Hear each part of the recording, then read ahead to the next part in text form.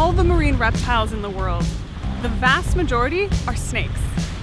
Compared to only 7 species of sea turtle, 1 croc, and 1 iguana, there's 70 species of sea snake. They're not found in the Atlantic or the Caribbean. Instead, they live in the Indo-Pacific, and Australia is right in the middle. Here in Melbourne, the water's way too cold for them, but when I went diving in the Ningaloo Reef in Western Australia, I found myself in sea snake heaven.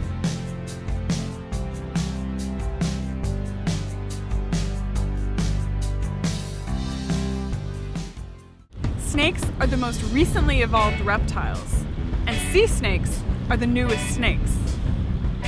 There are 2 main groups. The sea kraits are distinguishable by their banded color pattern and still come on land to lay eggs and digest prey. The rest are true sea snakes, who give birth to live young and live their entire lives at sea. Both groups evolved from Australian land snakes. They're cousins to the brown snake, taipan, and death adder.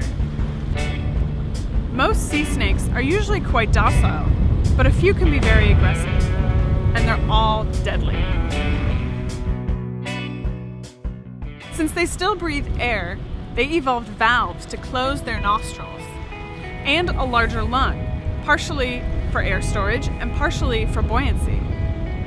They return to the surface to breathe every 1 or 2 hours, but they can also absorb up to 25% of their oxygen directly through their skin, which comes in handy when diving down to 90 meters.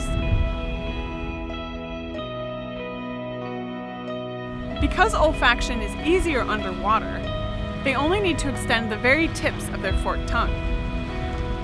They then use their potent venom to immobilize fish, eels, crustaceans, and octopus.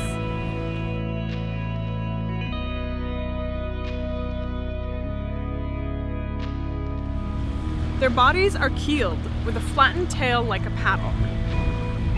For true sea snakes, their belly scales have diminished so much that they can't move well on land anymore. Sea snakes also shed their skin more often, about every 2 weeks, to remove algae, barnacles, and parasites.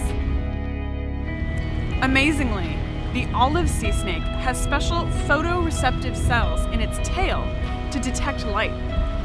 That way, they can tell if their entire body is out of sight when hiding in the reef.